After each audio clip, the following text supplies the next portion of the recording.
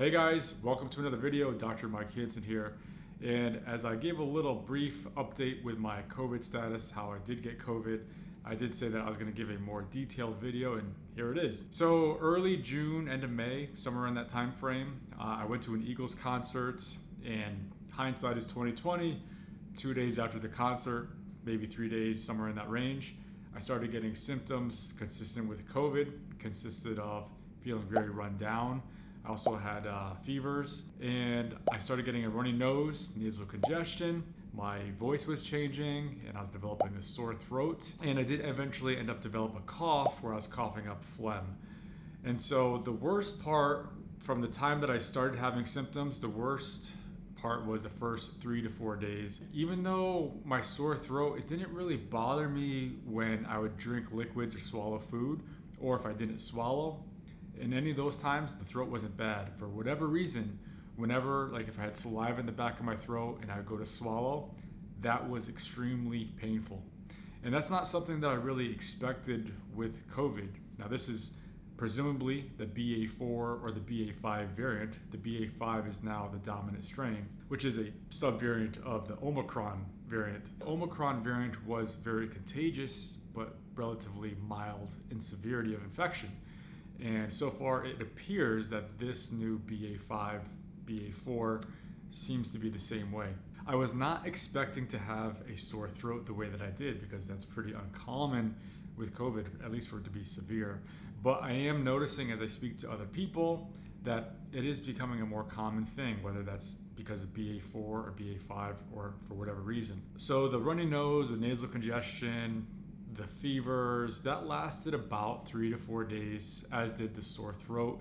On day 4, day 5, that started to get much better. It took me about 2 weeks for the cough to go away. I mean, I was still coughing up stuff from my lungs for about a 2-week time span.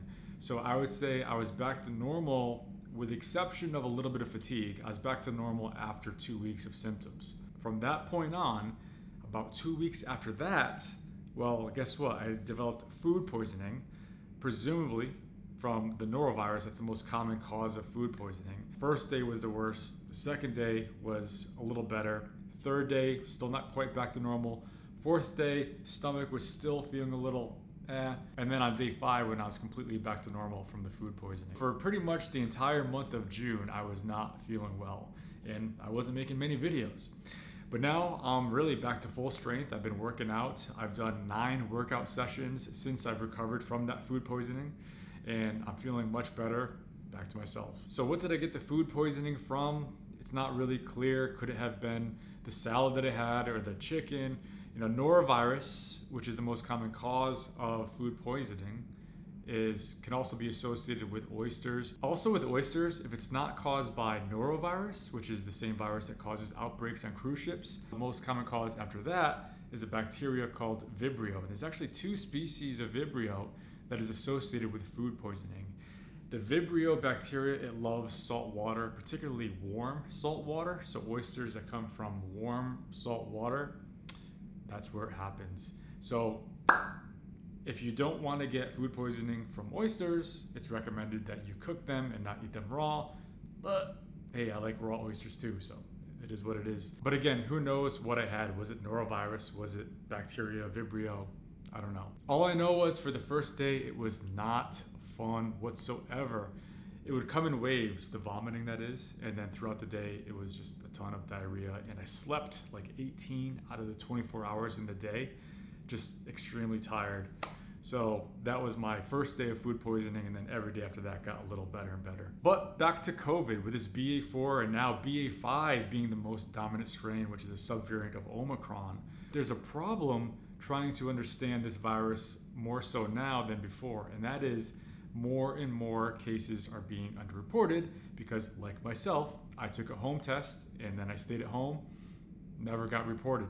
And I'm not the only one. That's happening throughout the world, throughout the country.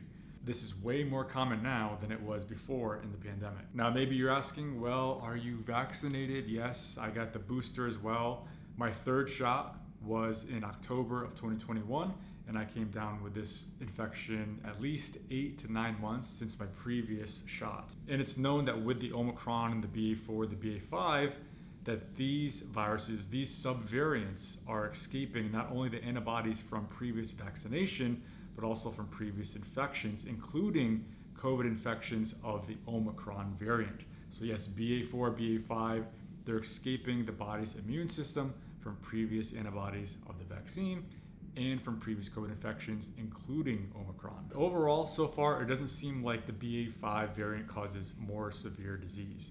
I'm sure I had some level of protection from previous vaccination in the booster, but it's hard to know exactly how much. The good thing is that I did not have any shortness of breath. I didn't require any medications such as Paxlovid or prednisone, no steroids, and I didn't require going to the hospital. I didn't have to go to the ER. Overall, my COVID illness was considered mild, but even though I had mild illness, it was not fun whatsoever.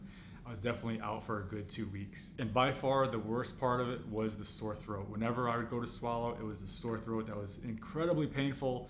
I did try those sprays that you buy over the counter, the phenol spray where it numbs up the back of the throat, but those only last for a minute or so before the pain comes back. Even though I was spraying the back of my throat constantly, it was only temporary relief. It wasn't enough to get rid of that sore throat. But COVID, it's still a thing, unfortunately. There's 5,000 people every day getting admitted to the hospital with COVID and 300 people dying every day of COVID. So I'm grateful that that wasn't the case with me. And I'm grateful that I'm back to normal, back to feeling my normal self and getting my stamina up, my endurance, my strength, and taking it one day at a time.